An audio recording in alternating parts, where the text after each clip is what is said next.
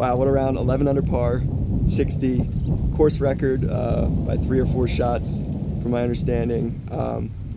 You know, what was your game feeling like coming into today? Did you have any idea that a round like this was possible for you? Well, no, but I just wanted to go out there, play a solid round of golf, maybe post a number, a couple under, a few under. But I made the turn at 5 under, and then I was just looking to keep it together in the back 9, and I started out with 3 birdies in a row on the front side, so I was like, okay, you can go really low with this, and then it just kept going. Probably the most putts I've ever made. Putts I never even think about making, they just were all dropping. Wow, and where some of those longer putts, what holes were those? What were the kind of the key holes, do you think, in the round today that allowed you to go so low? Well, I had birdied 5 and 6, which are holes I'd never think about birdieing because they're pretty tough.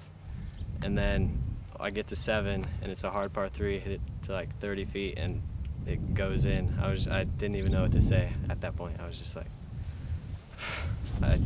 Definitely. I was kind of lost for words. Yeah, absolutely. And you know, I'm sure you've had some good rounds before, but anything like this ever before? No. What do you think allowed this round to happen? Like, what do you think the biggest factor just was? All the putts went in. Putting's the main part of the game, and they all fell today. I mean, people always say you'll have days like that, and I guess today was one of those. You're getting down final few holes. What's kind of going through your head as you were you thinking about the 59 at all? Yeah, I was trying not to, but it was in the back of my head, and yeah.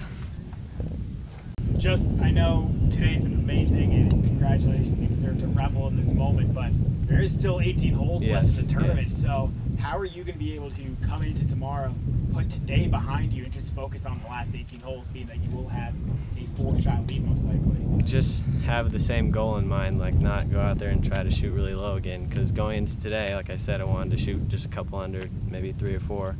Just have the same goal going in tomorrow and stay calm, and that's the way I'm going to approach it.